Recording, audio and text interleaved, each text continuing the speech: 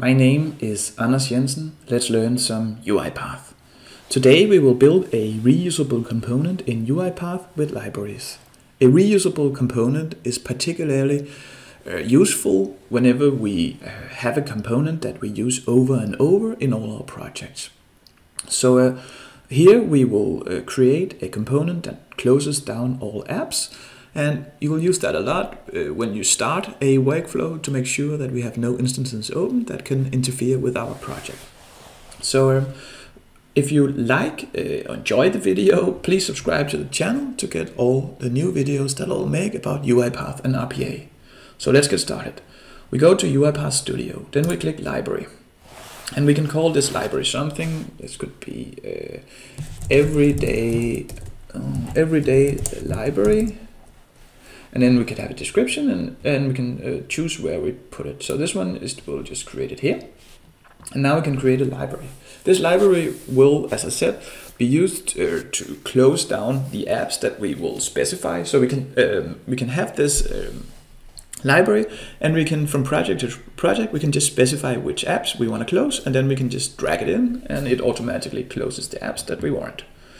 So let's go down to our start menu here and then click CMD, that's the command prompt, choose that. And a smart thing here, let's say that we want to close down all instances of a certain program. Let me open a notepad. So we want to close down all notepads. Then we can just write in here task kill,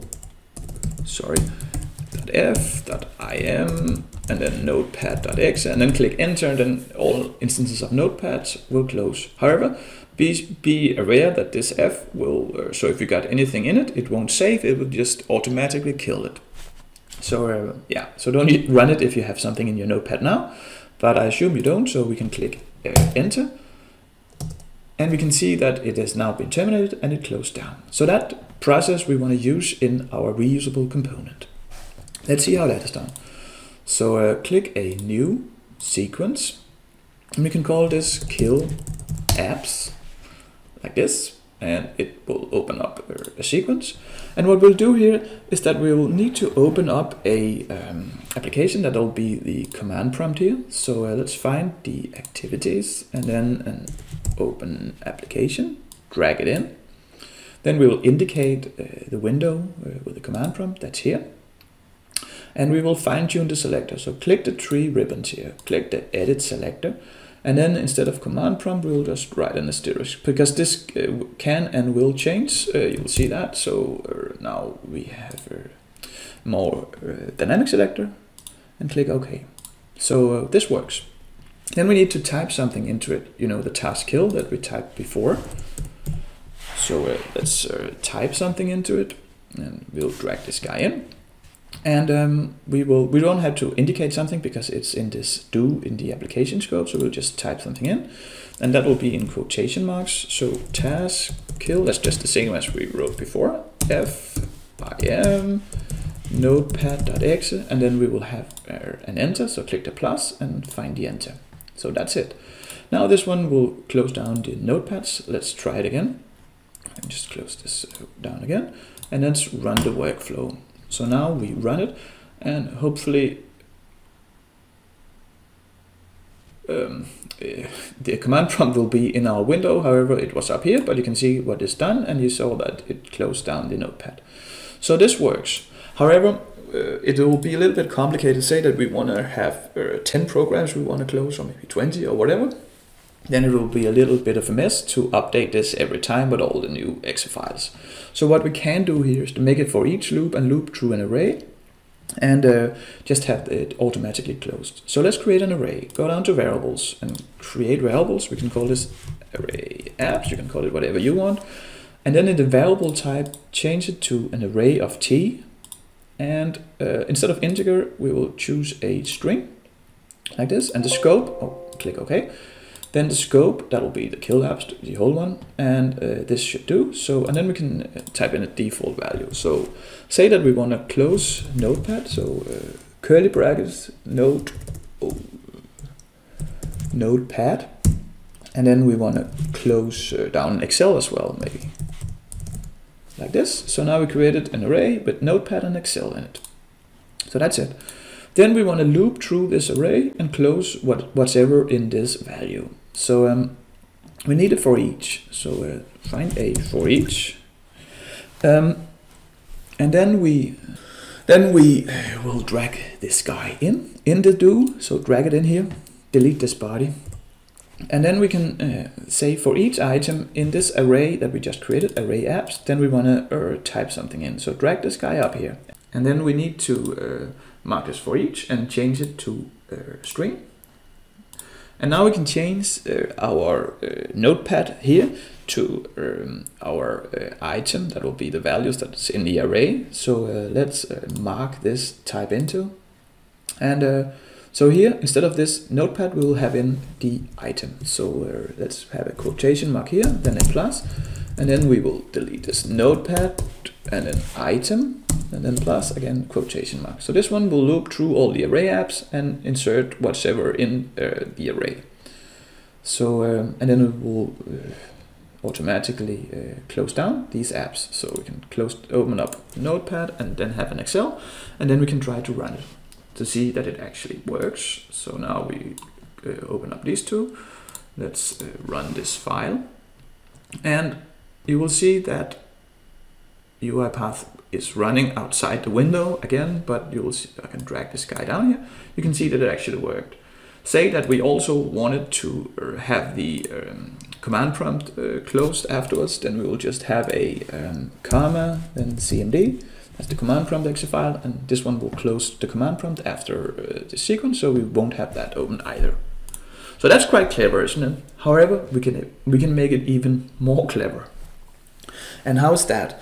Well, it's we can create the values in Orchestrator, so as assets, so we can just change them there, and then we won't have to touch anything in our library or anywhere. We just make the values in Orchestrator, and then we'll run the library in our projects. So let's see how that is done.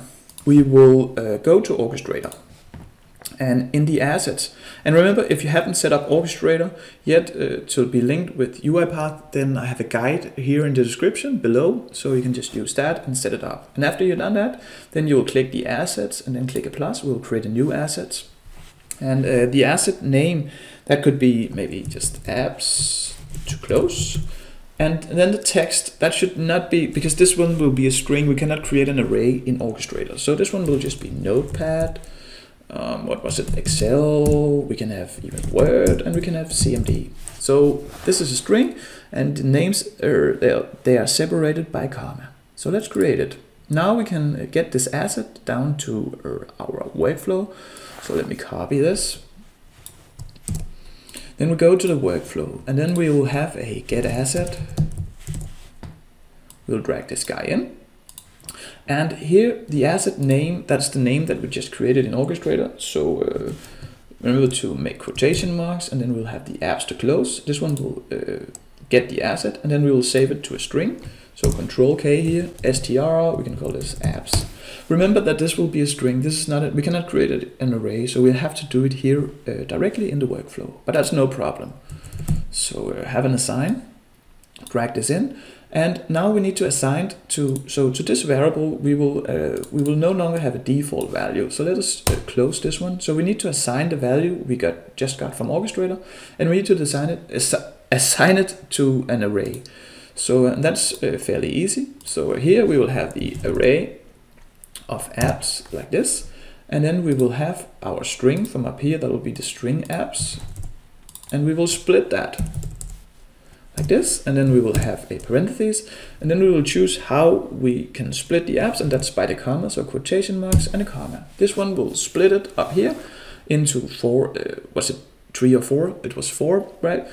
Different strings, and it will make an array, and it will add them to this array. So that's what's happening here. So now we essentially created a loop in where we can get the asset from Orchestrator, and then we can assign it to an array, and then we can loop the array and close down the apps. That's quite clever, isn't it? So let's try to maybe just open Notepad, and well, let's open Excel again and see that it actually worked. That we can indeed get our assets down from Orchestrator and do the operations. So let's try to run this file. Now we will run, and I'm sorry, but I think the command prompt will again run outside the window, but you'll see that it works, and it worked. It even closed down. It will run all the commands, so even though Word is not open, it will just try to close down Word, and if it's not open, it will don't do a thing again. But now we created a project, and then we can, and we don't have to edit this project here in this library, because we can just go to Orchestrator and we can just edit it up here. So we can choose from every project, we can just choose where we want to, what apps that we want to edit. And we can also have created new values here. But this one is working, so let's cancel this. And then we will publish this project. So let's publish it here. And you cannot publish it to Orchestrator if you run the UiPath Studio. You can do that in the enterprise version. So we'll just publish it to a local folder. That's equally fine. And we can choose the folder here. So click the thing here, and I'll just publish mine to a new folder on the desktop. However, if you tend to use this, publish it to a folder in your documents or your UiPath folder in where you can easily find it, and you won't delete it. But I'll choose mine here, so select folder. Then we click publish, and we are building and compiling. And in a second that we have actually published our first library. So that's it. We published this library with the kill apps in it. We can make more package sequences that we can upload to this library, so more packages. However, we will just that will just be the kill apps. Now, what we can do is that we can open a new process and try to use our library, because now we saved it. So go to Home and then just click a new process, now, like you'll normally do. Click Create, and we will create a process here. And so here we'll just open up the main workflow, and what we will do here is that we will first we click Manage Packages, and then we go to Settings, because we need to import our package. We need to let UiPath know that we will use our package kill apps, and we need to tell it where we have placed it. So click the plus here. The package name, that could just be whatever, that could just be the package source, that could just be everyday source. And then we can choose where it is, so click the three dots here and go to the desktop, because that was where I placed my library, and you can point to it wherever you placed your library. So do this and then click add, and we can see down here that the everyday source has been added, and we can see that there's an everyday library here. And we need to mark this, and then we need to install it. So install and then click save. We'll just wait a second.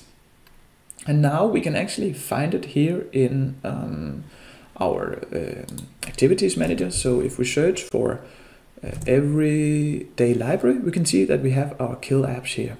So we can drag this one in, and because we have everything, we can change the parameters up here in Orchestrator, which apps we want to use. Then we can just run it. So let's just open Notepad, and then it will close down Notepad and command prompt. Or we can also have Excel open. It just takes a few seconds to open it. So let's see that it actually works with installing this library package here. So now we run it, and outside the window, it's actually running. You can see the end of it, and it actually worked. Isn't that clever? Now you learned how you can create your own library and how you can use them, how you can use the packages in your project. If you enjoyed the video, please give it a thumbs up. That will really help me a lot. Have a good day. Bye bye.